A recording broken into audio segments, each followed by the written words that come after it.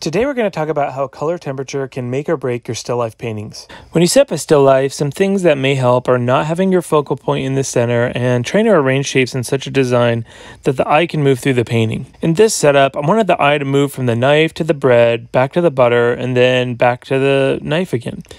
As I draw my shapes, I'm very careful to look at the negative space around the objects to help me get a fairly accurate drawing. This is a really useful technique.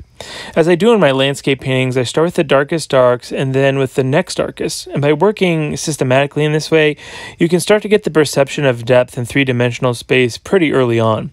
I also block in the rest of the canvas with the blue of the cutting board, and already there starts to be this conversation between the cools and the warm colors of the still life. Now, I jump ahead here to add the reflection on this knife to get a good working sense of the tonal values within that specific shape. And by laying in this light, I will be able to better judge other lights that I lay in elsewhere in the painting. As I paint the cut portion of the bread, I'm aware that the open surface of the bread is a cooler yellow than just the crust itself. So that means that I'm mixing in a very small amount of ultramarine blue into this yellow.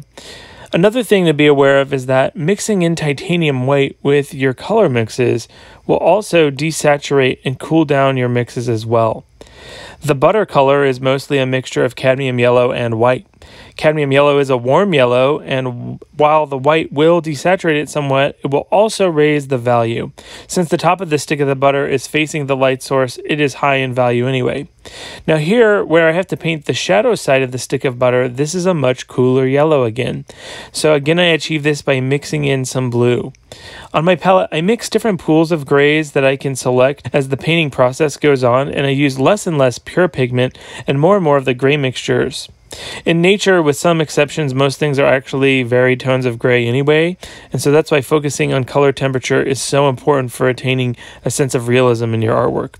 The two most important questions that you can ask yourself with regards to color mixing are, what are the tonal values and what are the color temperatures?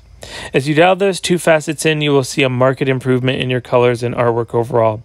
Let me know in the comments what you think about color temperature and leave any tips you might have for others reading. Your tips and tricks might just help somebody save their painting. Remember, you have a voice that matters. Go be creative. I'll see you next time.